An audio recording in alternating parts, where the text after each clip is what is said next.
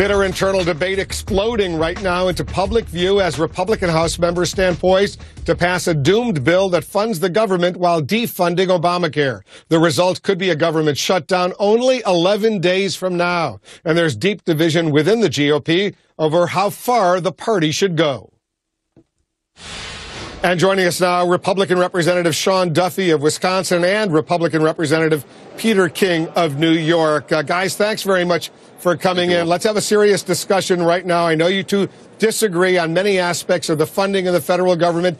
Congressman King, you think it's kamikaze, you think it's General Custer crazy for the Republicans to be linking the defunding of Obamacare to continued spending of the federal government after October 1st. Tell us why. As part of an overall strategy, it makes no sense at all. I understand why the Speaker wants to couple them in tomorrow's bill so we can at least get it over to the Senate. But as an overall strategy, it makes no sense because we know that it's not going to make it out of the Senate. We know that even if it did, the president would veto it. And to me, this is not the proper venue for that. It makes no sense at all. We know we're going to lose. And again, whether it's Custer, whether it's kamikaze, or whether it's Gallipoli or whatever, we are going to lose this. And we have so many winning issues against the president. I think it's a wing within our party, led by people like Ted Cruz, who have been really, as far as I'm concerned, carrying out a fraud with the people by somehow implying or even saying that this strategy is going to win. They know it's not going to win, and now it's over to them in the Senate after tomorrow. We'll see what they do. Either they put up or shut up. What about that, Congressman Duffy? You think Congressman King is right? Well, first off, I do think that we should include the defunding of Obamacare in our funding package. And the reason is you've had conservatives in the Senate who have been talking loud and drawing a crowd asking for a fight on Obamacare. And as your viewers know, Wolf, we've had this fight in the House for the last 2.5 years. We voted 40 times to delay or stall or defund Obamacare. But because of Harry Reid in the Senate conservatives haven't had this fight. So they've been asking for it. I think it's only fair that we in the House give them a package that defunds Obamacare and let them debate it over there, let them fight it over there. If they want to filibuster, have at it. We give them the opportunity. All right, Congressman King, go ahead and respond. Yeah, I don't really disagree with Sean. I mean, I'm against the overall strategy, but I understand why the Speaker is coupling them tomorrow, because it's the only way we can get a bill out of the House.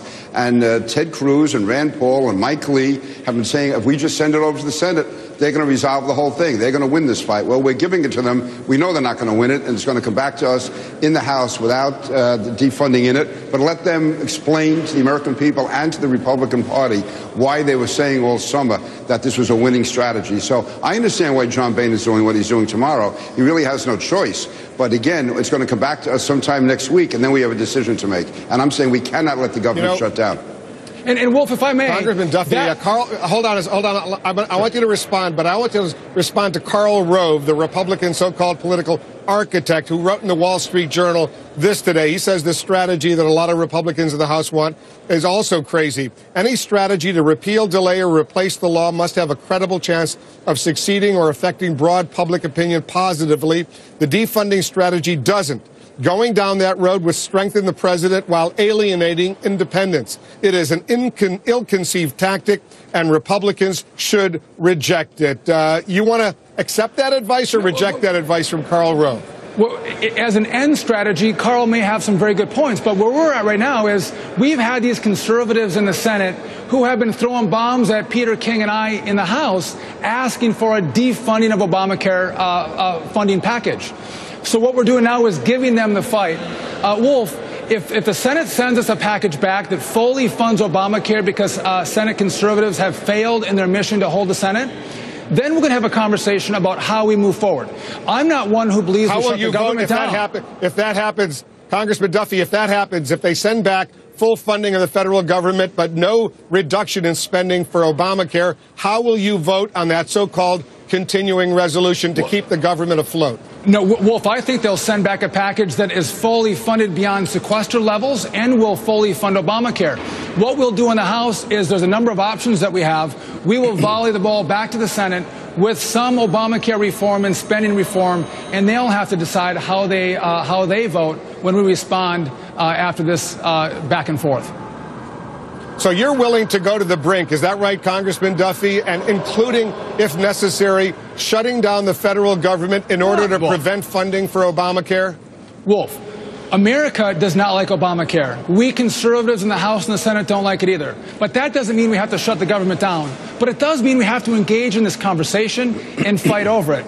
And if we don't have this fight, we can't make any progress. Listen, we don't want to shut the government down, but we want to have the debate.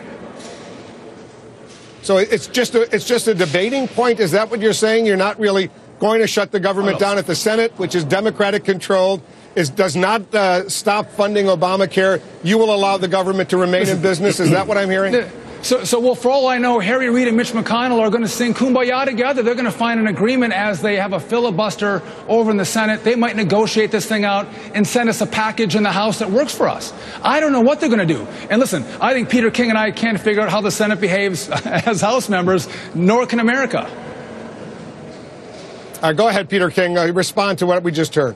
Well, actually, I basically agree with Sean. I mean, we're on the same page. Neither one of us wants the government to close. We're going to do all we can to keep it open. And I would just say, if anything good comes from all of this, when Ted Cruz and Rand Paul and Mike Lee fail in the Senate next week, maybe finally we Republicans will have ended their influence. We as House Republicans should stop letting Ted Cruz set our agenda for us. He should stay in the Senate. He should keep quiet.